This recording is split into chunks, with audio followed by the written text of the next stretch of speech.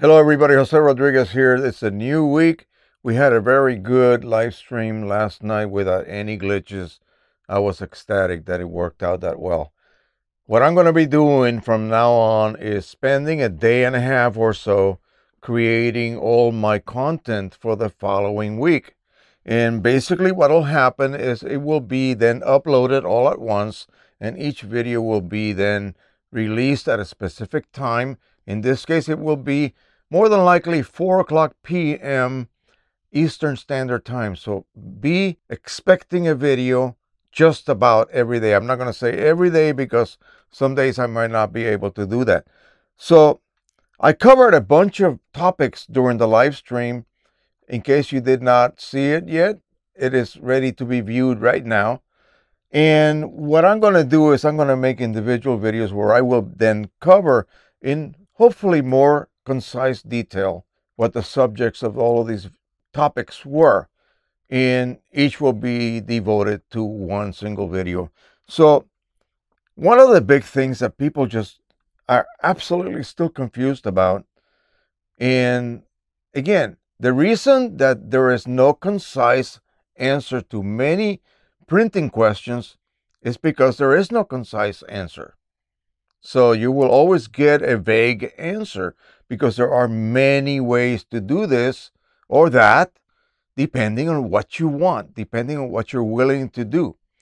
There's many ways to approach refilling. There's many ways to approach color management. Yes, there is. And so in this case, people are having trouble basically remembering or figuring out or understanding whether they really have to flush their CLI-42 cartridges for the Pro 100. Why do we worry about that? Because everybody wants to refill. Nobody wants to use OEM inks like they should be. Okay? Yeah. Surprise, surprise. It costs $16 per cartridge for that 8 cartridge printer. You didn't know that when you bought it, right? You got that great rebate price. Net may have been $50 to $100. Okay? And now you got to realize that, oh my gosh, I got to spend as much as I spent on the printer net to refill it with OEM inks. Well, that's the way it is. Printing is not cheap, but we can make it cheap, meaning low cost, not cheap in quality, but low cost by choosing the right ink and the right approach. And there are several. There's not going to be just one single one. Okay, I'm going to give you various choices. Please, if you're the first time viewer of any of my videos, go back and examine CLI-42 playlists on my channel. There are over 60 playlists, folks. Make it easy on yourself. I've covered just about everything there is to be covered, okay? In this subject, the general subject of photo printing, several printer models, and all of the hacks that we perform to make our life easier printing-wise and lower our costs. So the question is, yes, I'm going to go ahead and refill my original cartridges. Do I have to flush them? If you choose to, yeah. You don't have to flush them, but if you don't, then you may end up with a sponge that's not entirely white. Well, let's get into that. So I'm going to show you various cartridges here. They're all CLI-42s except for one, a CLI-8. So here we have an OEM yellow cartridge that I used as part of an 8 cartridge set to do my testing when Precision Colors finally released their signature edition inkset for the Pro 100. So in order for me to know, hey, how good are these inks? Really, wink, wink. Are they going to really perform as great as he's hoping? Well, I had to install, I'm a third-party tester. I am not holding Precision Colors' hand. Okay, they provided me with the inks, and I went ahead and performed the tests as unbiasedly as possible. So I loaded OEM inks on my Pro 100, ran 2 complete cleaning cycles, okay? I want you guys to take a very good look, okay? And then furthermore, I went ahead and printed about 7 9x12 prints. They did have a border, so the image size is not quite that big. But anyway, about 7 prints of 7 different images, including the standard image. That was my evaluation. And as you can see, hardly any of the ink was used. Most of the ink that was used resided in the sponge. As you see, no ink from the reservoir was basically used. It's right at the top. So it took very little yellow ink at least.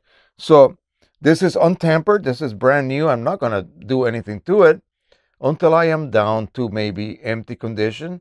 And then I can go ahead and process this cartridge. By the way, if you are worried about flushing, this is the only one you would flush. Okay. Oh, what about any kind of physical reaction between remaining OEM ink and the so-called Precision Color Signature Edition ink? None. Okay, there's no recorded physical reaction between the two inks coming together. What about color changes? Well, go back and view my test videos on that subject. That will answer your question. Okay, so let's just talk about flushing. What if you insist on flushing your cartridges?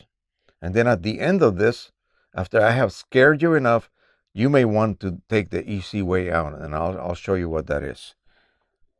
So here is another OEM cartridge that has been already used once. After that, I flushed it and I refilled it with Precision Colors inks, and I used it, and right now I'm about yellow. Okay, not yet.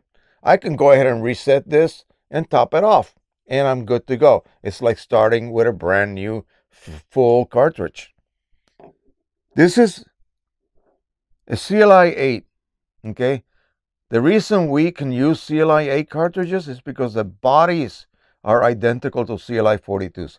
That's basically all they did. They used the same body, the same design, and just simply used a different chip. A chip with different coating. The chip is identical, shape-wise and look-wise, but it's coated differently. So you could take these and swap the chips from the OEM cartridge, as long as the color matches, boom. In fact, if you choose not to flush your own cartridge, your own yellow cartridge, and we'll get into what you need to do that with, you can go ahead and receive that CLI-8 cartridge from Precision Colors and swap your yellow chip onto this cartridge. This cartridge will have been flushed and modified, ready for you to refill. That's all you have to really do. You do not have to flush the other 7 colors. Okay? In fact, the first round, run them until they're almost empty. You can do that. It's afterwards that you need to practice your refilling tactics a little bit differently. Okay? So, yellow cartridge must be flushed. You cannot add Precision Colors or any other dye yellow ink made for the Pro 100 onto an unflushed original OEM cartridge, yellow. The other colors, no problem, you can. Well, I still insist on flushing them. Okay, fine. If you insist on flushing them, then you need to do this. You need to flush them with Windex, with ammonia. Go to your local supermarket. Here in the USA, we have it everywhere. I know that in other countries, there's no such item available. Sorry, what can I tell you? Find a window cleaner that's clear blue and has ammonia in it. I don't care what the brand is, as long as it's clear and has ammonia in it, it will push out all of that ink right out of those fibers. This is a magenta, photo magenta cartridge that was just simply flushed with water, instead of using Windex before exposing that cartridge to water. Windex first and then water. This cartridge would have been snow white. Okay, right now it has a tint all over those fibers. All of those fibers have a residue of the original ink. Will it cause a problem? Only if it was yellow. Okay, only if it was yellow. The other colors do not have that problem. So if this doesn't bother you, it bothers me. I want a nice pristine cartridge like this one. I want to start with a snow white cartridge. If this does not bother you, then don't worry about it. Flush them with water and then proceed. After you dry them properly, this takes days.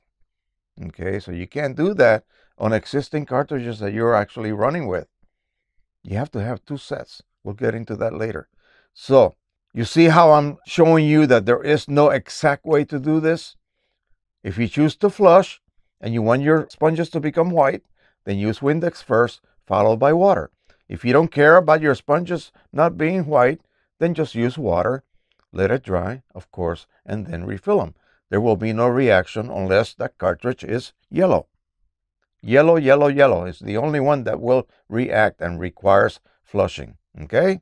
Now, this cartridge right here is unmodified. I got a bag full of these. It's a gray cartridge. What do I need to do to this? Well, it's been sitting around with no cover on the port, so it is totally dried inside. That ink is crusty and dried. I can flush it out with water, sure, but that sponge is going to be dark gray. It's not going to become clean, okay? And if you're a stickler for purity, then you have to flush this with Windex. So you see, 2 different answers to the question. It just depends what you want. If you want a white sponge, Windex followed by water. If you don't care about the sponge color, then water and, let it dry. You all have to let them dry anyway, regardless of what technique you use. So, how to avoid all of this headache? I mean, why should I bother with all of this work? It just seems like a lot of work. It'll take you days unless you have a drying oven that you can put your cartridges in and let them slowly dry at a low temperature, like 100 degrees, until they weigh 13.6 grams. Bare like this, with no plug in them, 13.6 grams each. Well, why bother with all of that when you can just get a set already pre-modified, already beautifully flushed, and ready to be used and supply with the best clips in the market. These right here. These attach like so. Remember the cartridge clips that you remove when you install your printer? You probably threw those out, didn't you? This is the most secure way to store a cartridge, okay? Boom. And so, go to my description. There is an eBay store link there where you will be able to buy sets of 8 CLI-42 cartridges pre-modified, ready to be refilled, and with these clips and with the best plugs in the business. And then all you have to do is refill those with Precision Colors inks. Line them up, fill them up, and put them aside until you need to install them in your printer. You can install them one by one. As each one of your original OEM cartridges, original OEM cartridges goes empty, take it out and replace it with a Precision Colors filled cartridge. Now, what about once I run out of all my original OEM cartridges? Well, at this point, if you're brave, you can go ahead and process those cartridges yourself, because you now have the already pre-modified cartridges refilled with Precision Colors inks in your printer. Oh, guess what? You haven't even seen a difference in color rendition. Trust me. If you're doing things correctly, you will not see a difference between OEM and your new inks from Precision Colors. You don't believe me? Watch my video, okay? If you're getting different colors, you're doing something wrong. I guarantee you, okay? It's not the inks. Now, once you get all of your original OEM cartridges modified and flushed and dried, oh, by the way, just buy another set, okay? Just buy another set. In fact, you can send him your empties, by the way, and he will process them for a small fee for you, okay? It doesn't get better than that, okay? Really, it doesn't. So here's the practice that you must adhere to from now on, okay? Remember, when you were working with your OEM inks, you want to use as much of that ink as possible. So you're going to replace them one at a time. But now you have the luxury of a full set of Precision Colors refill cartridges and a second set of precision colors filled cartridges. Here's what you do from now on, okay? Because you may have noticed that every time you change one cartridge, you hear all those noises that printer is making.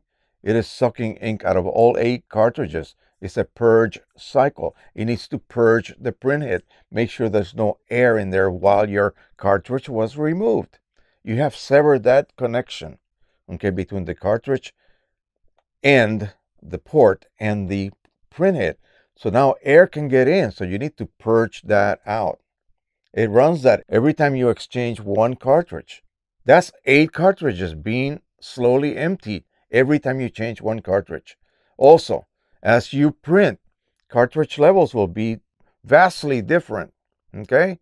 And when you replace one that was almost empty or low, whatever you choose to do, and it runs that purge cycle, the very next one that was almost empty or low may become empty, and you got to replace that one. You create this ridiculous domino effect that all you're doing is replacing cartridges every week or so. It should be every 2 months or so instead of every week or so. So you replace a complete set. When one of them is low, replace that whole set. Don't worry about it. You'll have these clips.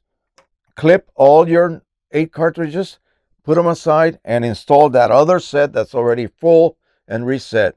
You're starting from new again. Everything is full. Sure, it'll run one purge cycle, but only once about every 2 months, okay? Instead of every few days, really. Believe me, I've been there, done that, okay? So I developed this system so that it prevents all of these unnecessary purge cycles that take place every time you replace one cartridge. We are refilling, we are resetting at will. So we have the luxury to remove not only that low one, but all of the other ones that are partially full. Take them out, start fresh. Every time you change one cartridge, the other cartridges lose some ink. And that ink gets stored inside your printer in your waste ink pads. And this is going to eventually make your printer die, okay? It's going to render it useless. You want to delay that inevitable condition. It will happen, but you want to delay it as much as possible by replacing complete cartridges with fully filled new set of cartridges. Basically, when I say new, it's your other set. You know what I mean. You will only have one so-called purge cycle, like every 2 months or so, because it will take that long from one cartridge to reach low. Wow, you're reducing your waste ink production, and this is not counting the cleaning cycles that Canon printers do on their own. This is something else.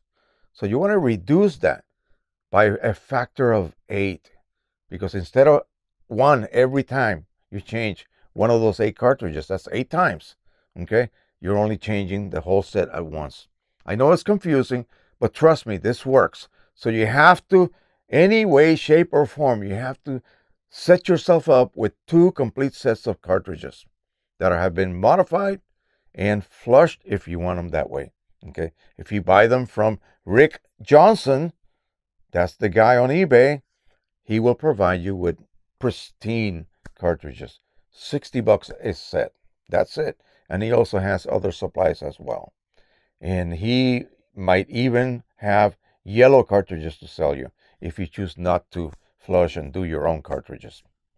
Either way, again, there's many ways to approach this. There is not one single concise answer to this question, this situation. Like, what do I do? Do I flush? Do I not flush? Well, yeah and no. It depends. So I've given you all of the options. Just choose the one that's easiest for you. For me, it's a no-brainer. Just buy 2 sets of cartridges and then send them yours. And he will modify them for you. Okay, that's it. You don't have to deal with any of this stuff. I hope you take this home. This is good advice, I think.